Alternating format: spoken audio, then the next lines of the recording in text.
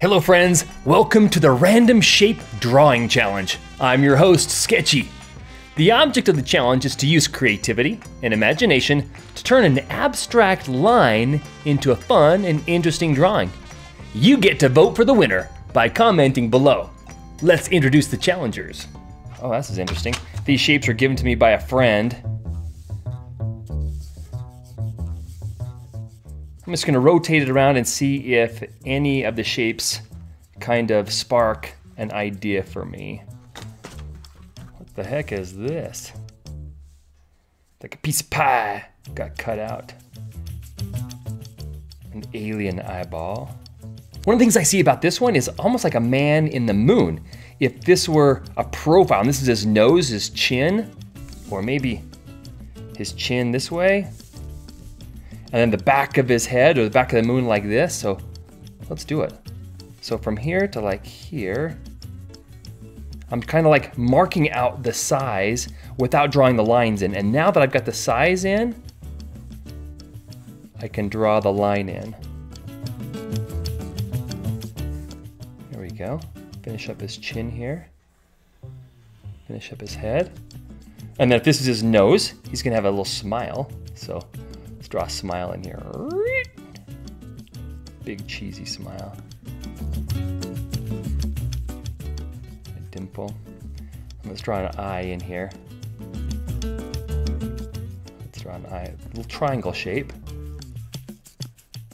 And his eye, I want him to be looking at us. So I'm gonna draw his iris like this, and his pupil right here like that. And he's gonna be smiling, so I'm gonna give a big cheek.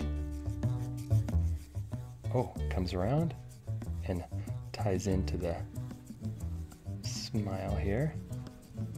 Give him an eyelid. His eyelid's gonna be a little bit thicker, sticks out a little bit more than his eyeball. And then let's give him a eyebrow looks like this. There we go, a happy moon. And to help him look like the moon, I'm gonna give him some asteroid strikes. You know, the moon looks like got all these little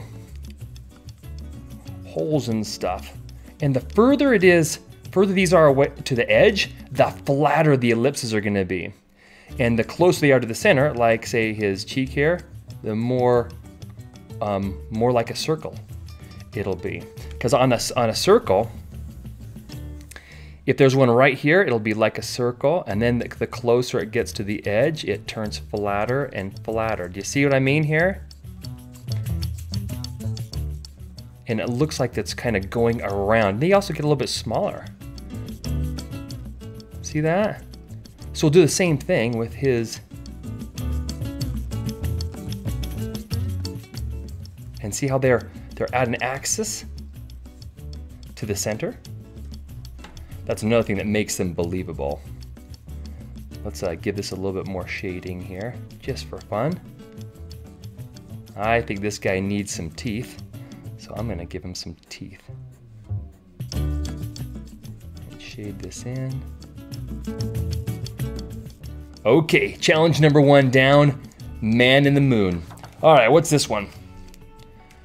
Well, it's kind of like a man in the moon too, but we've already done that, so let's do something different. I'll rotate the paper around until you know what it kind of looks like to me right now is like a bass or a violin where this is one side and this is the center, like this. And then the other side looks the same. Oh yeah, let's do it, let's do it. So if this is the center, then the other side would reflect, be the opposite. And it'll be a little bit narrower because it kind of bows like this. It's a little bit of an arch to it. So it's gonna be smaller on the other side. So this would be, I'm gonna draw this to help me remember where this is. It's gonna follow this line. So that's this point. Like that. Oh, this should be over here, huh? Erase that real quick. Oh, it's so good to measure. Measure this. Measure this, and that gives us our arch. And then this comes down like this. Okay, now with when we're drawing a bass or a stringed instrument, the strings don't lay flat on the instrument. They actually lift up quite a bit. And about like right here, I think there's a bridge. I had a brother, a big brother that played the violin. And so I got to see this. I went to lots of different orchestras, performances to see him play. And I got to see lots of instruments too. So anyway, the bridge is where the strings kind of lay. And I think, let's draw 4 strings. 1, 2, 3, 4. So those little grooves for the strings.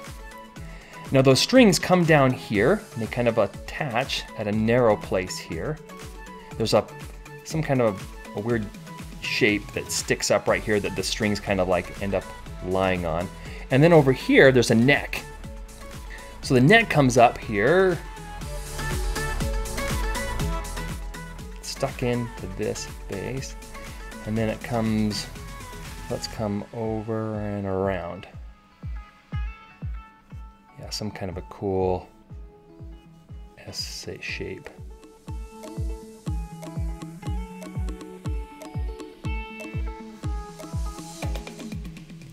Okay. Now I know there's also something about like right here-ish along the strings that go from the bridge all the way down to here. And this is where there's a plate or something where the musician pushes the strings against this bridge or this neck thingy so that it can change the sound of the strings. So I'm gonna use a ruler, which I have handy, and I'm gonna draw a string from here to the neck, right up here. And then I'm gonna do the same thing for this string from here to there. And do the same thing for this string. But I'm going to like lightly not draw part of that string. As if it was getting a reflection. Makes it cool. Okay, so this little bridge, or this, I don't know what this is called. Anyway, this part of the instrument is right below the strings here, and it's a little bit wider than the strings, and so it goes like this. It actually is raised from the surface of the violin a little, or the bass a little bit. And that comes down, and then right here, this chunk meets the neck. And the neck inserts itself into the big part. And the big part is thick. So I'm gonna draw some thickness lines to it and echo this line here. And then this line is gonna echo this line. And this one's gonna echo this one all the way up to here. And a bass has a foot right here in the center. So I drew this line from the center line down. That gives me an idea of where the foot would be. And I'm just gonna, I don't know what these feet look like, but I'll just draw some like that. Let's draw this part. Strings to the bottom, outside, strings to the bottom.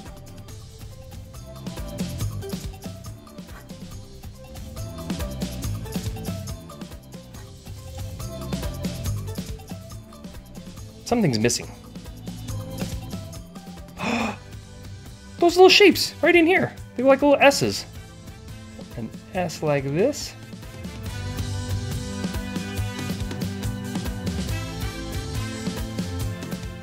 It's like a hole cut out. And then there's one on the opposite side, like over here. So I'll just try to like draw a reflection. And I'm not going to see the bottom part because it's going to be hidden behind this bridge. I'll finish this up. So there's contender number 2, a bass. Pretty cool. The last one. The weird ice cream cone type shape. Voice bubble.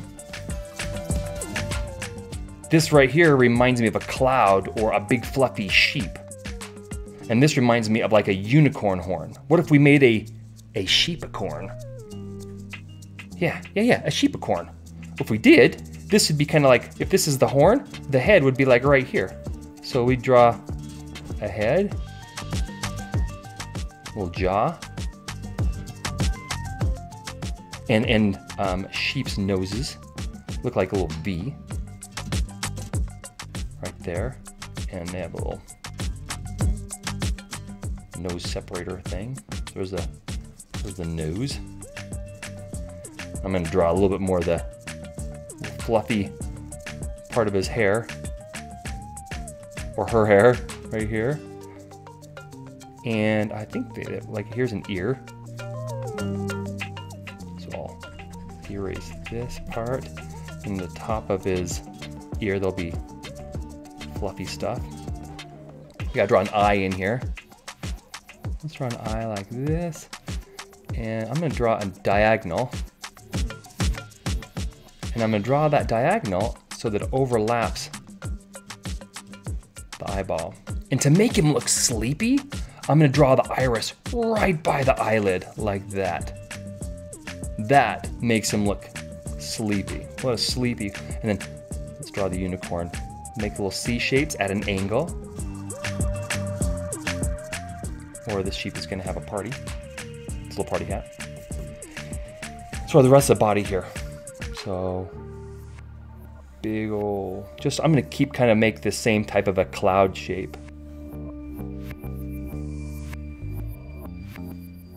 For a fun, abstract body. And for fun, I'm just gonna make really simple legs. To kind of keep it look like a cartoon.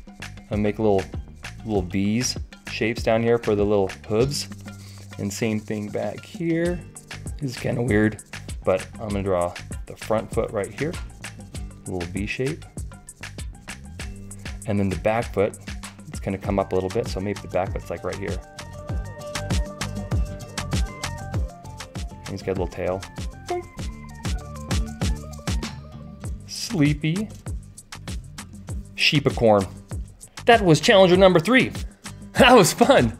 Which one did you like the most? Did you like the man in the moon, the base, or the sleepy sheepicorn? Place your vote by commenting below. As always, please subscribe and thank you for watching. See you soon and stay sketchy.